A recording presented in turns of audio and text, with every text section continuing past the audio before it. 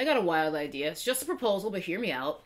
What if we stopped making stupid people famous? I'm gonna keep this brief because most of y'all already know by now how I feel about feeding into backlashes. 9 times out of 9, it means we're just giving the offending parties what they want. And more to the point, I'm not mad. I'm not outraged. I'm bored. These people are boring. So what I'm gonna do today is I'm gonna talk about this situation without naming the offending party in the hopes that I can at least mitigate giving them any more free publicity. The entire point of them doing what they did was to get free publicity, and I don't want to play into that hand. And I'm sure a lot of you will already know who I'm talking about anyway from the thumbnail, so we see each other. For the rest of you, what I will do is I will leave links in the description box to other YouTubers whom I do support, and they've already done videos in much greater detail than I'm going to go into today, talking about these people in case you're dying to know exactly who I'm talking about. I just implore you to not go and seek out the channel itself because, again, that is exactly what they want. I'm talking about a family vlog channel today, and it's looking more and more like family vlog channels are in fact the worst slum of YouTube. The family in question has a black male patriarch, and he is married to a biracial woman. I'm gonna call them the Chode family. The woman, Mrs. Chode, is half black and half white. She has light skin and green eyes, and here's a photo.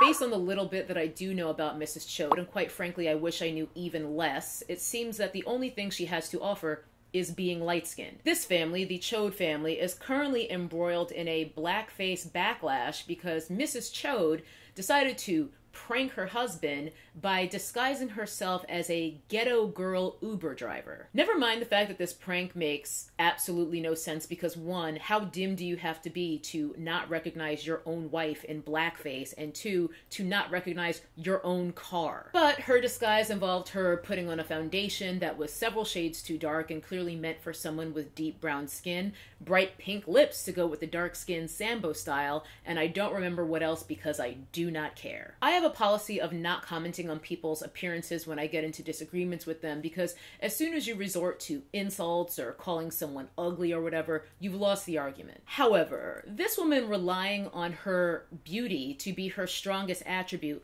would be a lot like if I relied on my no edges to be my strongest attribute. And bitch, that ain't a read, I'm just browsing. Two of all, which is more important, she's the one who keeps bringing her looks up and insisting that she's some kind of prize. The gag of this whole prank is she didn't need to change her appearance at all if she wanted to look ratchet and unprofessional. Her husband, who is of course dark-skinned because that's always the way, he's just another one of these black men so brainwashed by European beauty standards that he's convinced himself that his wife is all that just because she's light-skinned. Go ahead, play it, take that L, she's all yours. From what I have seen, this woman's entire sense of self-worth is rooted completely in her racial ambiguity. She's the type who only wants to count as black when it suits her purposes. But in reality, her behavior makes it quite clear that she doesn't want to be associated with black people, her black side, or blackness in general at all. So for the people defending her saying, oh, how can it be blackface when she's black? She's not black. She is half black, and she's made it abundantly clear that even that half is too much for her liking. After I did that video a couple weeks ago on Chappelle's new comedy special on Netflix, the racial draft sketch from his Comedy Central show came up in my YouTube recommendations. It got me to thinking it might be time to have a racial draft for real, because this woman clearly wants to be all white, and frankly, y'all can have her.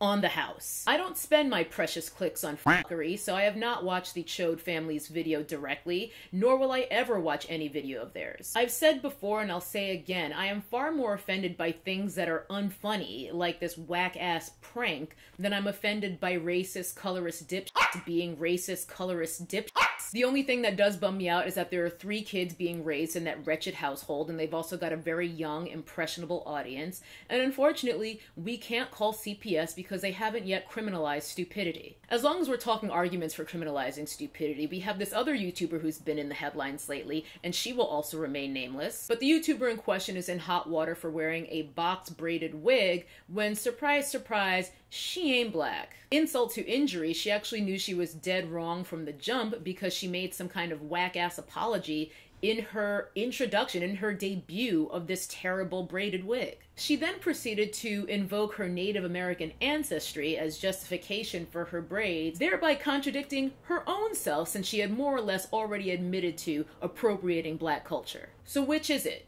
Pick your troll. Worse still, she can't even troll with originality. We've seen this exact gag before by another professional troll with the whole braided wig and then the, oh, braids don't belong to anyone, anyone can wear braids, it's appreciation, not appropriation. Madam, what we would appreciate is if you would stop trying and failing to rip off black girl swag. This is a person who, not too long ago, when she was exposed for edgy tweets, which were really just racist tweets, she claimed no accountability whatsoever because the tweets in question predated her transition and she was, quote, literally a different person. Well, I got news for you.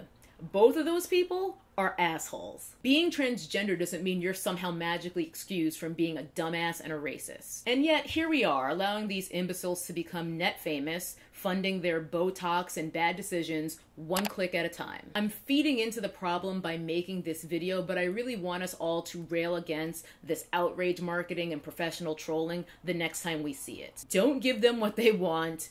Don't give them the clicks. The next time we hear about one of these kerfluffles, and trust me, it'll be soon. If you do decide to devote any of your precious energy to the situation, do it by supporting the people who are worth your support and are maybe just discussing the situation, your for Harriets, your I am Elohos, rather than giving your clicks directly to the assholes in question. Don't support the trolls responsible for this bullshit. Support the people who are commenting and calling out the bullshit, because if anyone is going to secure the bag behind some free, it ought to be them. That is it. Your girl is bored and tired, so I'm going to get out of here. I hope you guys are doing well, and before I go, I will leave you with one gentle reminder, and that is, never trust anyone with a Morphe code.